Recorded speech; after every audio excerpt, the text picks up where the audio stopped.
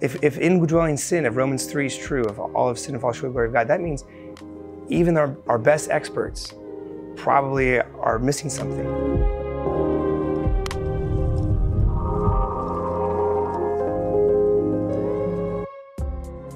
You've talked about these cultural narratives, and you're so poignant to mention these. And I wonder, is there another narrative that says we have to speak to an expert or hear truth from an expert, whatever that is defined as, for it to be true? Yeah, that's a great question, Josh. And it's always hard too, because as a pastor, I think sometimes people, it's an expert culture, and particularly being a church, Redeemer Presbyterian Church in New York City, there's this expert culture mentality that's developed, in the space as well. As a Christian, particularly as a Protestant Christian, we believe in something. I'm going to use a big expert word here: the perspicuity of the Scriptures, and that's just a fancy word to say that if you just open the Bible and read, that there's something about it that you'll be able to understand that can change you. This was what Luther, his big thing was saying. Hey, there was an expert culture in the Catholic Church in the 1500s, and he was like, you know what? I think people need to read this in the vernacular. People need to read it in their own words. Yes, it creates lots of problems and heresies, and we have lots of issues when you don't have that. But there also is an empowerment of saying there's a simplicity of faith that our Lord loves. I mean, that's why Jesus says, "Let the little children come unto me." And there's something very simple that we're allowed to have. We don't have to have all the answers. I even worry. What I was just talking about, all these.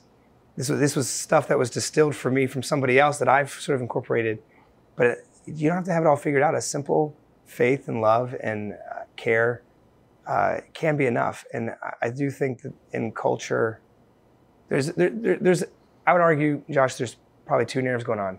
There's the power in the masses, which is anti-intellectual, anti-culture. And I think you see that sometimes in our churches. I think you see that also in culture, which is down with the institutions, down with the power folks. And I think there's a whole vein that has destroyed institutions that way. I think has created problems. I think there's another one that says, who's our celebrity, who's our expert, and what are they doing, and how do we listen to them? And that has its own problems too. And I think neither one of those are the full answers.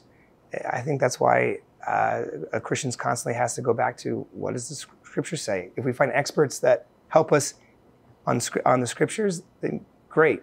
But I think you also have to believe in the power of the Word itself and be able to situate that and have trust in that. And again, expert culture, the problem with that is, if I just know enough, then my kids will be saved and then I will be saved. And that's actually a lie too. You're not saved by, if you're really saved by grace, saved by faith, then it's not even with the more ideas and the more content we have, the more expert culture. We have to really believe that. I think it was might have been R.C. Sproul, that he's like, even the best theologians probably are 80% wrong. And when I heard that, I was like, oh, what does he mean by that? He means if indwelling sin, if Romans 3 is true, if all of sin and fall short of the glory of God, that means even our best experts probably are missing something. That should give us pause to like, well, maybe there might be something I might be missing or wrong about, but also that expert. And so that's why it goes back to it's what he's done, how he's lived, who he is, and how that moves me and changes me, and I experience that. Yeah, knowledge can become a work, the acquiring of knowledge. 100%. And then we're trying to earn God's love again just by being the smartest. 100%. And we live in a content-based culture where, maybe you're watching this is content for a lot of people. And we just think, if I can just get enough. I think there's the Scriptures are screaming at us that, God is with us, Emmanuel. I mean, that's what we have. That's what's important. He's come to you. He's come to us, not necessarily what we've done to him, how we've understood him. I don't think Joseph understood the Trinity. Even the Trinity, you have the Holy Spirit, the Son, the Father, all in Matthew 1. I doubt it that he understood the intricacies. So because you're not saved by your full understanding, even if that is the core of our faith. Yeah, the gospel is a simple message.